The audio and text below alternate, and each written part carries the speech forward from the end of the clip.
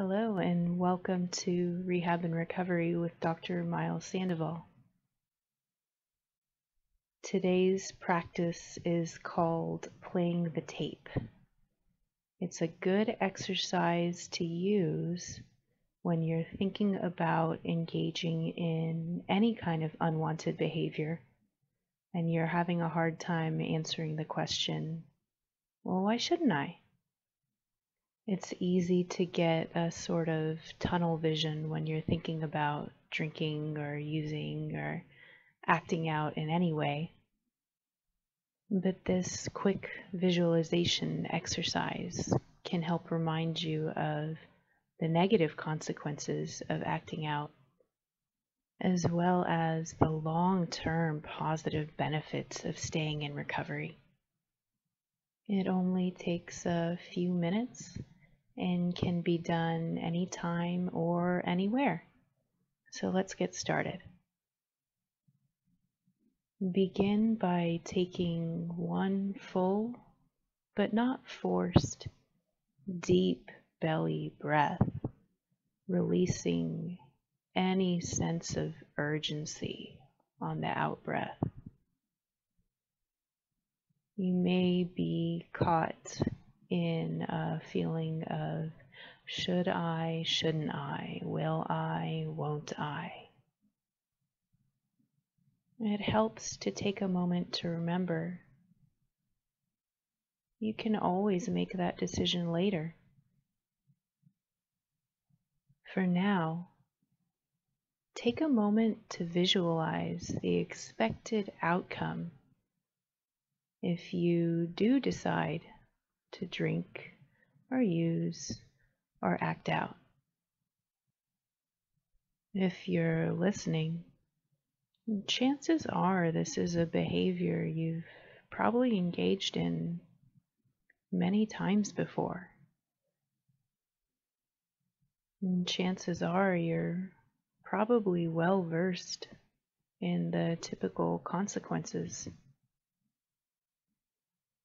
Acting out may offer a short-term sense of relief from an urge. But what else tends to happen when you drink or use or act out? Are there any kind of physical consequences, like feeling hungover or bloated or fatigued? Are there any kind of emotional consequences? Would you feel disappointed in yourself? Would you feel hopeless? Visualizing these consequences in detail can help remind you of all the effects of drinking or using, good and bad. Within the context of this tool, we call this visualization playing side A of the tape. But let's switch sides, because a fear-based recovery is not a joyful recovery. When we play side B of the tape, we visualize the effects of not using, not drinking, not acting out. While there may be some very temporary discomfort associated with calming an urge to use, consider the physical effects of not acting out, of waking up in the morning well rested, without a hangover. Consider the incremental investment you're making into the long-term healing of your brain and body. Lastly, consider the emotional effects of successfully soothing an urge without giving in. Most urges last less than 20 minutes if we do not ruminate on them. So as you ride this urge out, would you feel accomplished? Would you feel a sense of agency in your own life? Could you feel proud of yourself for practicing new behaviors that are better for your health?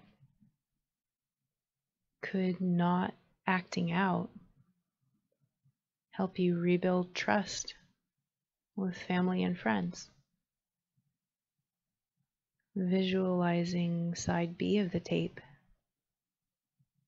can help remind you how tolerating this discomfort right now